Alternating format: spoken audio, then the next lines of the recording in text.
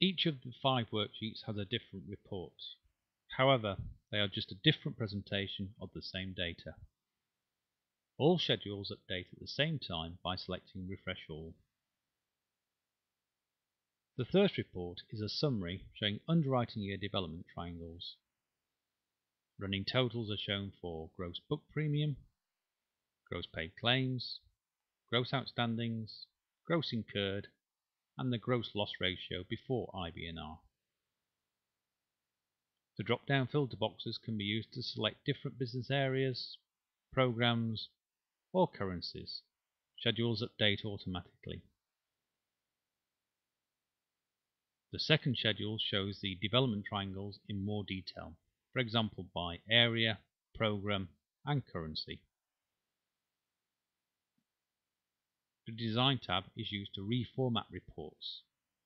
Previews are shown when the mouse is moved over the grid.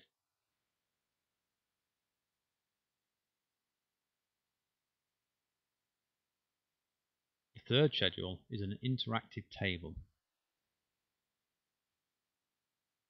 New columns can be added with formula, for example a gross loss ratio.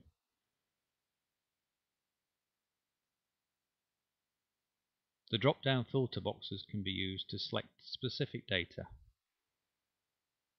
Note the new column updates respectively. The fourth schedule combines a gross loss ratio triangle with a line graph. These are linked to each other.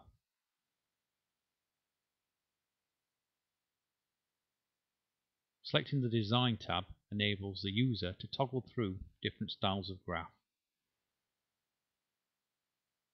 The final schedule is a triangle, also linked to a chart, showing paid and incurred claims development before and after IBNR. An excellent graphical presentation demonstrating reserve adequacy and run-off patterns.